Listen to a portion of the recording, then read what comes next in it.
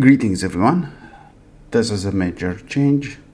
It came literally because of the feedback that we gave into a last week test. This is regarding the new Nexus event.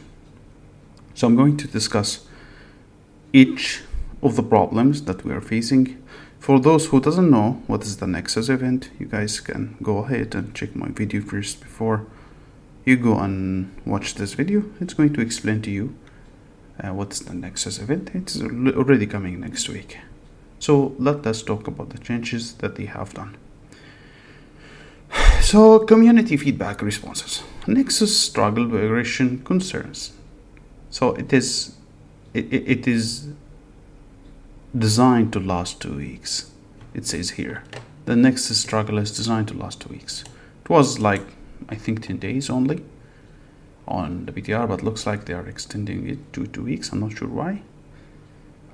It says the following: the Nexus struggle is designed to last 2 weeks, offering players not only PvP but also rewarding opportunities like through mining, infected encounters on the Nexus.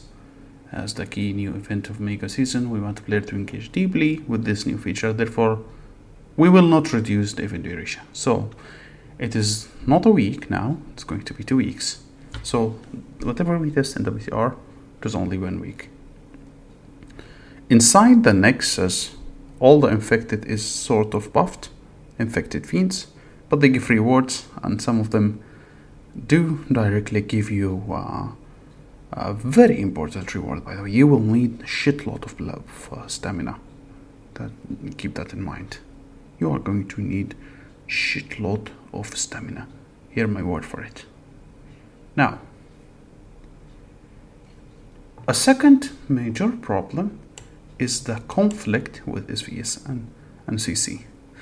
To address this problem, we have slightly adjusted the Nexus Progress event. During SVS and CC weeks, the battle for the level 1 checkpoint will be moved from Saturday to Friday. So basically, if there was a battle, supposed to be a battle, it's no longer going to start on Saturday. In fact, it's going to start on Friday. So basically, they changed the time of the first battle. Overall, they changed the time in when the Nexus itself is going to occur.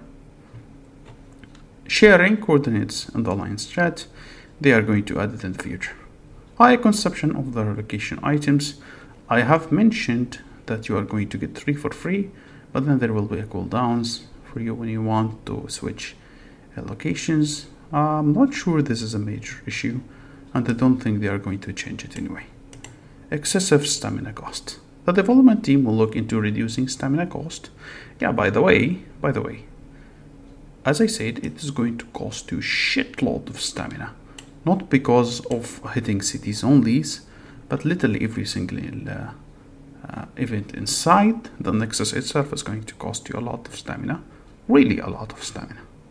But they have only reduced one thing, which is attacking cities. Now, other than taking 10, it's going to be 5. So in the PvP part, it's fine. But PvE, you are going to see that. We need a 1 minute rally. We only not need 1 minute rally. We need the mechanism itself to be fucking changed. It's horrible.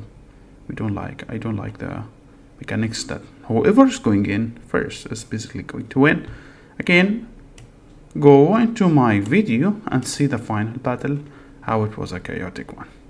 Healing on the main beach like a Swiss, this is not going to happen. Okay. Limiting points from attacking settlements. Since there is no actual loss of points, we will impose this. Now, if you guys don't want to get zeroed, you better fucking shield. Because seriously, you cannot heal your troops. Even if you try to heal your troops, I don't think you have an option of using your own speed ups to heal troops. Troops doesn't come back until the event is over.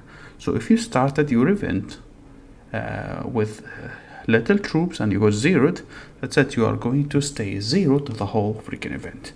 So be careful, shield up. Don't forget to go back to the zone 1 if you want to be safe. Do not stay in zone onwards. If you are going to log off, go back to zone 1, shield, and then log off. This is basically the most important thing. There is actually no more changes regarding that. Again, as I said, it's going to start and it is going to be a way for you to earn your mega points and some of the badges. So guys, good luck and have fun. Don't forget to like and subscribe to the video, please. Have a wonderful day.